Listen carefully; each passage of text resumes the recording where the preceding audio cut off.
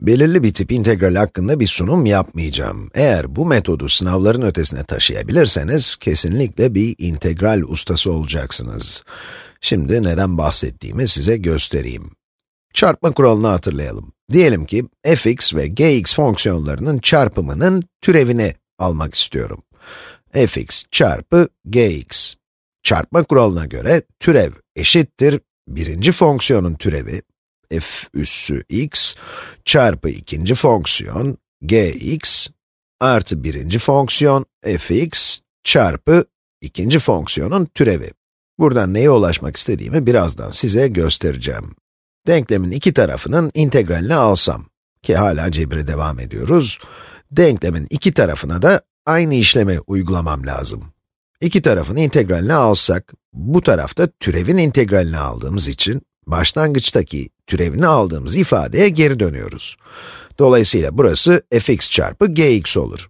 Sağ tarafın integralini aldığımızda, belirsiz integral alıyoruz, ters türev gibi. Ama bu formülü belirli integrallerde de kullanabiliriz.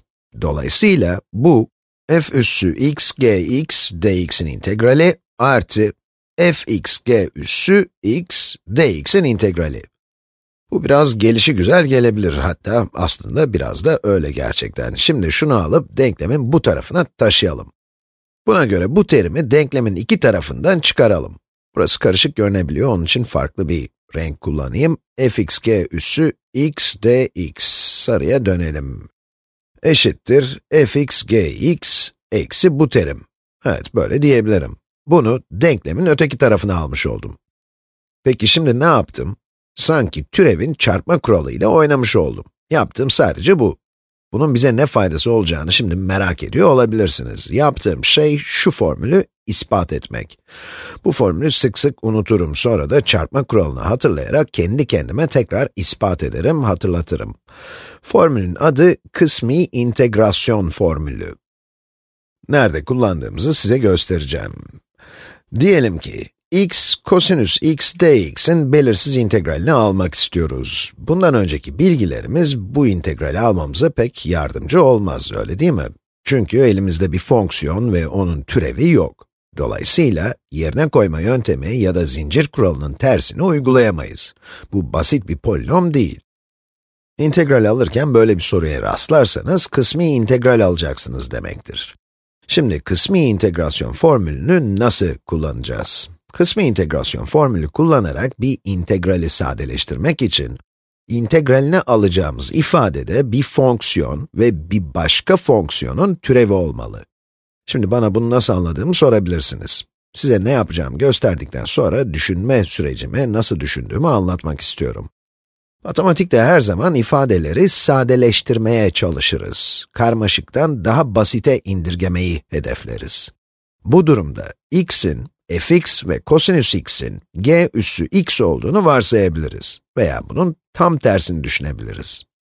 X'in fx ve g üssü x'in kosinüs x olduğunu varsaymamın nedeni biraz sonra fx'in türevini alacak olmam.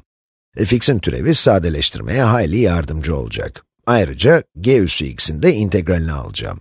G üssü x'in ters türevini alacağım. Ve kosinüs x'in ters türevi sinüs x. Sinüs x de kosinüs x kadar karışık olmadığı için integrali zorlaştırmıyor.